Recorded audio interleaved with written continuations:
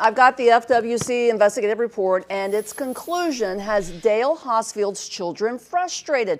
They say there's not enough evidence to conclude he fell off his boat, and plenty of suspicious circumstances to suggest foul play. And what really surprised them, found buried in a supplemental report, apparently there is surveillance video of something or someone mysteriously going overboard.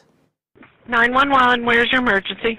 It's in South Melbourne Beach on the ocean. There's a boat that has washed ashore. There's nobody in it. So where was Dale Hosfield, the 68-year-old Vero Beach man last seen in good spirits, leaving the Taylor Creek Marina in Fort Pierce May 18th? His boat washing ashore 4 hours later, 50 miles north, the engine still running, the throttle in gear. Dale's clothes, wallet, cell phone, and dentures were on the boat. But Dale, a strong swimmer in good health, had disappeared just offshore. Now, almost 4 months later, a newly released investigative report by the FWC concludes this incident is believed to be a boating accident with the operator and sole occupant falling overboard. It is ridiculously frustrating. Dale's children, Gabriel Whalen and Melinda Hosfield, point to what they call suspicious circumstances, details they believe investigators ignored. 2 weeks after Hosfield took out a life insurance policy, he left the marina at noon all alone, which was unusual for him. He didn't buy ice or beer like he usually did. And instead of staying inshore, his boat's GPS shows he went east 22 nautical miles before heading north past Melbourne, making a sharp U-turn and heading south along the coast. According to FWC, at 5:08 p.m., about 525 yards offshore, the boat suddenly slowed from 31 miles an hour to 0. And 2 minutes later, witnesses found it washing ashore. But it's a really nice boat and kind of scary because one of the motors was still running.